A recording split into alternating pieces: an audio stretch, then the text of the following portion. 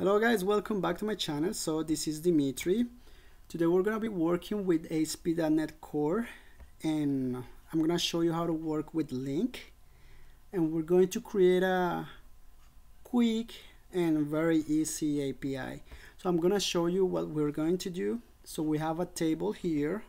We got make, city, and price in dollars. Okay, so I'm just going to create an API that retrieves the values called Nissan. So we're going to retrieve all the cars under this name. So if I scroll down, you'll see that there's only one car under this name. Okay, so my API should get me only one value. All right, let's start with the query. Let's start with creating the API. Okay, so I'm going to call an HTTP request, and it's going to be a get because we're trying to get some data from the database. All right, next step, we're going to create our public enumerable because we're trying to get some data. So we have to implement the enumerable, and then here I'm gonna pass my object, which is going to be my model. So if you come here to your right, I'll see that I have a model called car. If I click on my model, I'll see all my properties here. So I have a make, I have a city, I have a price. If we come back here, I'm going to work with that object, which is car. Okay, next step, I'm gonna give it a name. So I'm gonna call this method Nissan.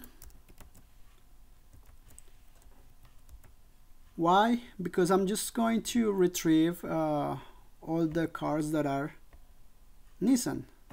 Okay, all right, let's continue with the LINQ query.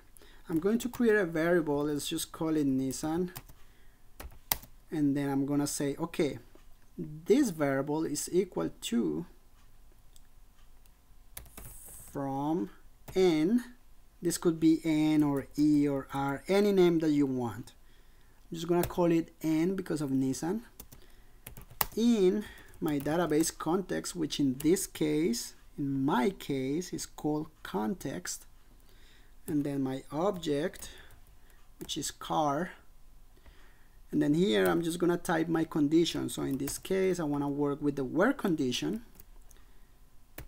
and I'm going to say, okay, my n that I just created here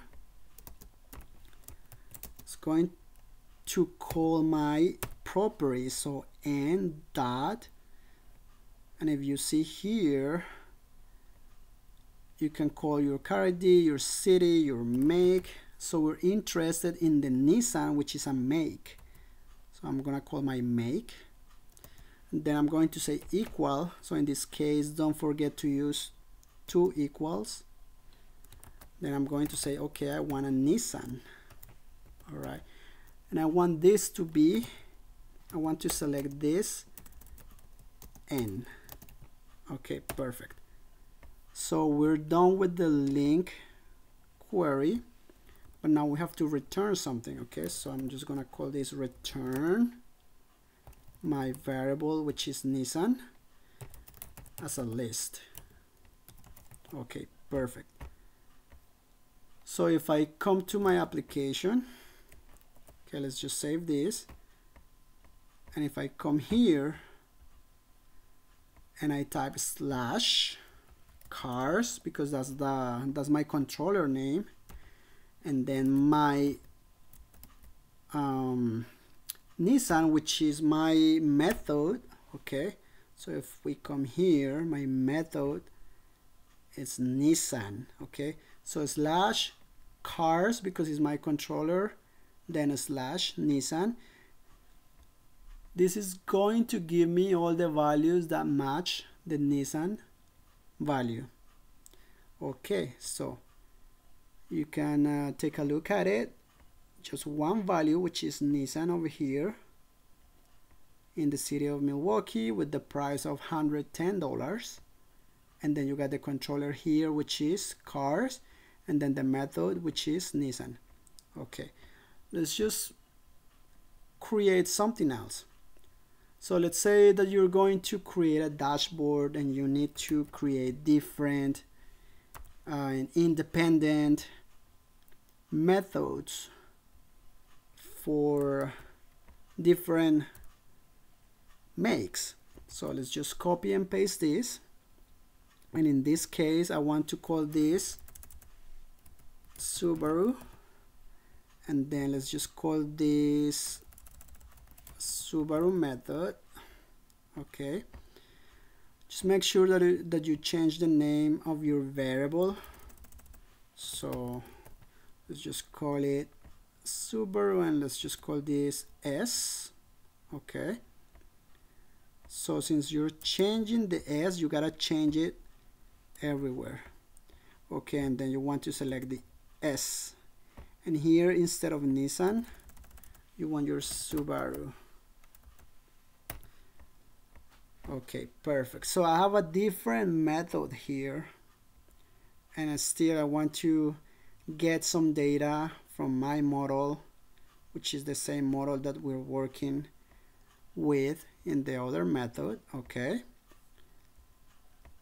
and this should work. So if we come back to our application and instead of Nissan we type Subaru. Okay, it's not working. Let's see what's going on. Let's just save this and let's just type it again, Subaru. Okay, so I got my controller, Subaru, and if I hit enter, let's just give it a second, and let's just go back to the application,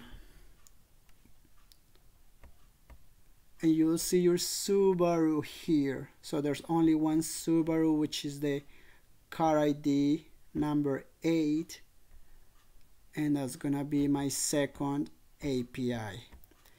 So that's basically how you guys work with LINQ. So you can create multiple LINQ queries, assign different names and different conditions. Okay, so I hope you guys like the video, and I'll see you in the next video.